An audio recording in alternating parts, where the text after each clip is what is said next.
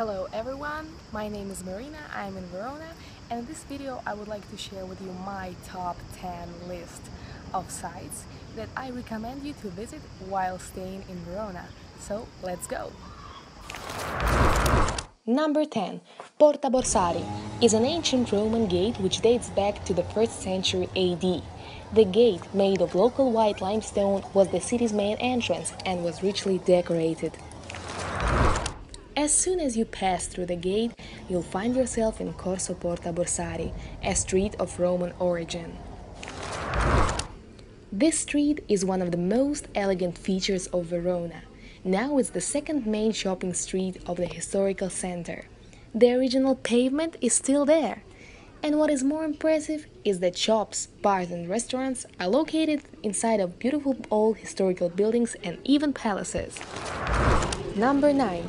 Juliet's House or Casa di Giulietta, one of the most visited tourist attractions of Verona, thanks to the world-known William Shakespeare's play Romeo and Juliet. As you make your way through the narrow archway, you cannot help but notice millions of love vows written on the walls and the ceiling of it by romantics from all over the world. To take a picture with the bronze statue of Juliet, you will probably have to stand in line. There is a possibility to make an inside visit of the house, delighting with its beautiful Gothic style from the 14th century, as well as going out to the balcony pretending you are waiting for your Romeo. Hundreds of enamored couples attach the padlocks with their initials on to the iron gate, thus swearing everlasting love.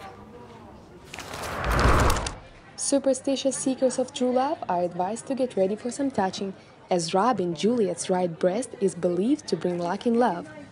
By the way, love knows no age. Number 8. Piazzale Castel San Pietro.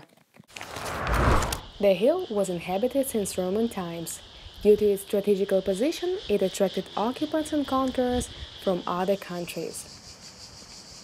After all, in the 19th century, the Austrians demolished the remains of the castle and the church, which were built before, and began the construction of military barracks fortress, which is still visible. Even though the castle is not open to public, you can still take a walk up the hill and enjoy Verona's spectacular skyline from its square, called Piazzale.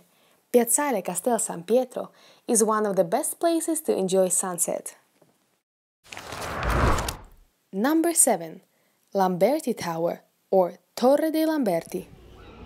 It is located in the heart of Piazza delle Erbe, the former Roman Forum of Verona.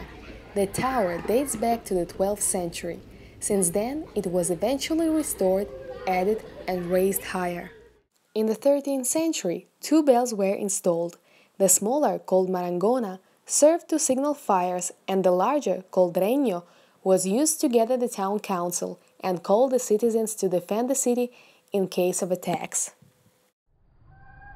In 1403, a lightning struck the tower and knocked off its top. After this, it was restored, becoming the highest building of the city, 84 meters high. The clock was installed in the 18th century.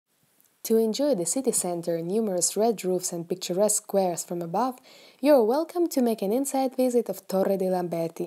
You can get to the very top using 238 steps or an elevator. Number 6. Ponte Pietra, which means stone bridge. At the foundation of Verona in 90 BC, a wooden bridge was built in this place to cross the Adige River.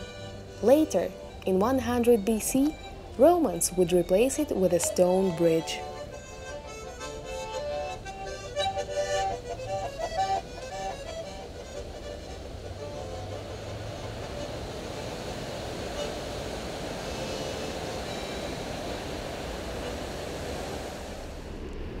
The bridge was destroyed by floods many times and restored again and again.